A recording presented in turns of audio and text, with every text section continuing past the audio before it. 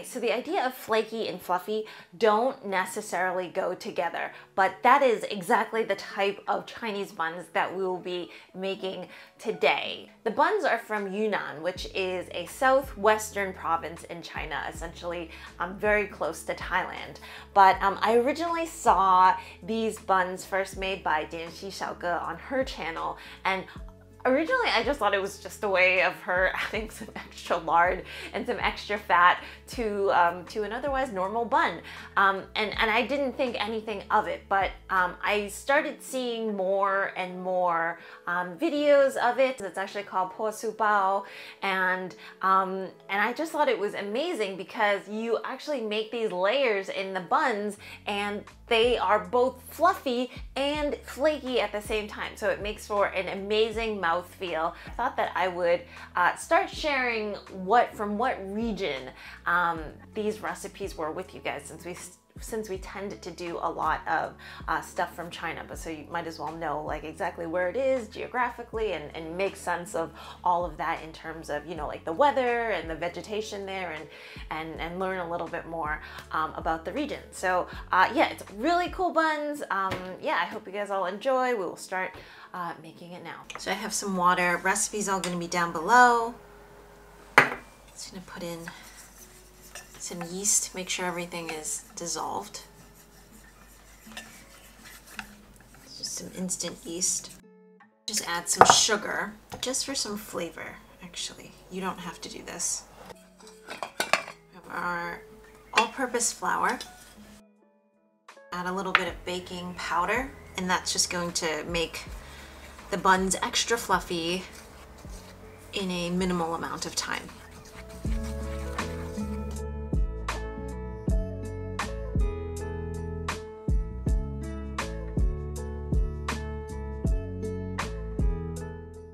Dough itself should be actually on the wetter side. It's supposed to be quite a fluffy bun, so that means there's just more water content. So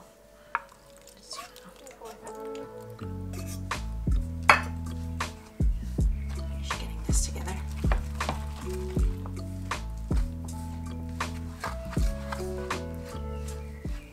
Now I'm just gonna knead it for a couple of minutes, 6 to 7 minutes, until the dough ball is fairly smooth.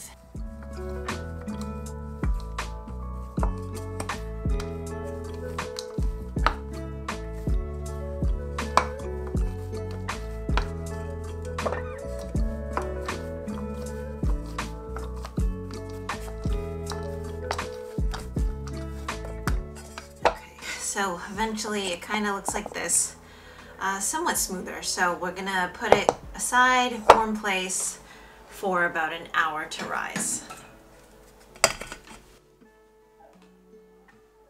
Okay, so I have decided for the filling to make it quite easy on myself, so I found this, which is like a 5-spice or like a pre-marinated tofu at the store, and I've tried it on rice before. It's actually quite flavored, it's quite seasoned, and it's just like really pressed up tofu, so it's pretty useful to substitute as meat. But sometimes like I'll cut these up, and dried shiitake mushrooms that I have rehydrated, and then this is just some potato starch noodles.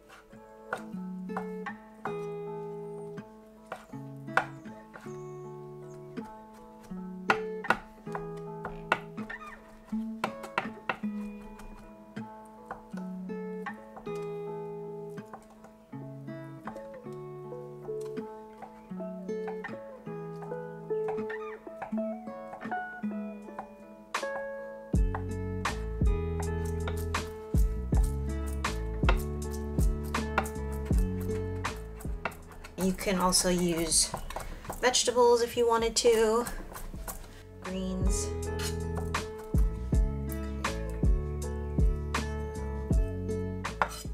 Okay, so in continuation of making this really easy for ourselves, you can do like a store-bought, this is like a vegan oyster sauce, stir-fry sauce thing.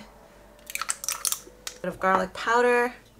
And then what's supposed to happen here is apparently this is supposed to be like a chili oil type thing where the chili oil escapes from the filling and then some of it bleeds through the bun. So that's what's supposed to happen. So I'm just gonna put a little bit of chili oil. You're not even gonna notice it. Yeah, so we'll just, all right, give that a taste. You might need to adjust it with some sugar, maybe. So we can do that. And just try a bit. That's really good. All right, I think that's enough. We'll stop there. Normally, this next step is done through lard. And obviously with this being a vegan recipe, I have found tricks, guys. We're gonna use shortening for this instead. And there's not a set amount, but I think it's gonna be around like 3 tablespoons for the amount of dough that we're making. And you're just gonna, you know, spread it liberally, have it be a thin layer, but not too thin. And we're gonna start creating some layers now. Okay, so here's our boy here. What I'm gonna do is I've oiled the board just a little bit.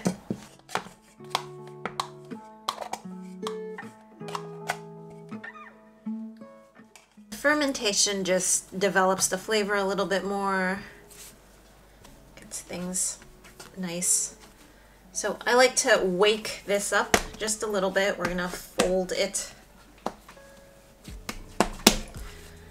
And then what I'm gonna do is I'm just gonna roll it out. So try to not add flour or oil.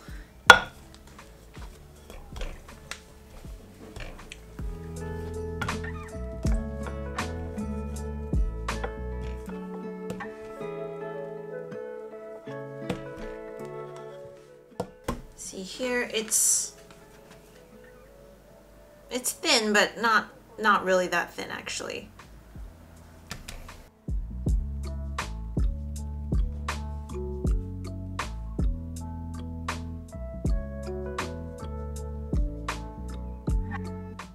Probably do about maybe 3 tablespoons or so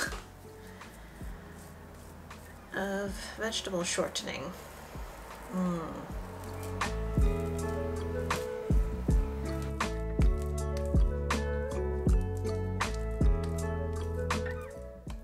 As you all can guess, is going to be what creates the layers in the bread. So yeah, I would I'd say about 2 to 3 tablespoons, I think. So stretch and roll, and then what you end up doing is you get thinner layers, but more layers as you kind of pull, stretch, roll the dough.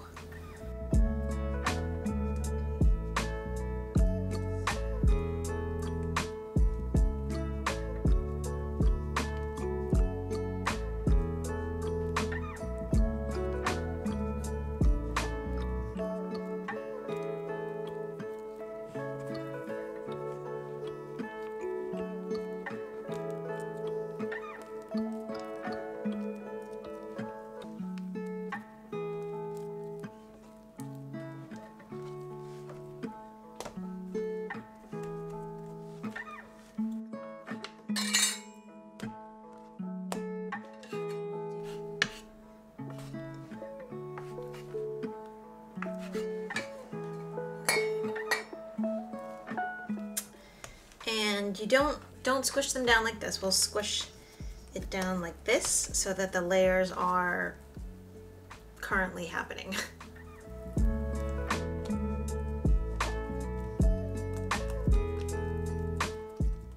It's just a little bit pointless to roll just because it's actually quite slick. So we'll just do it with our fingers.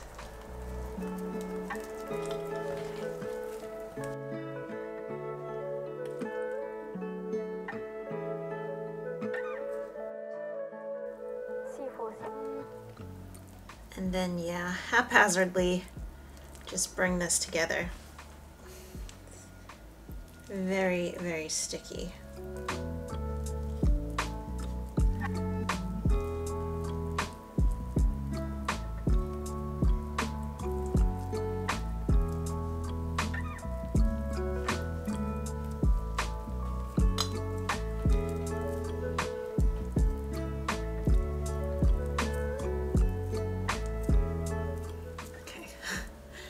That's what we're gonna do.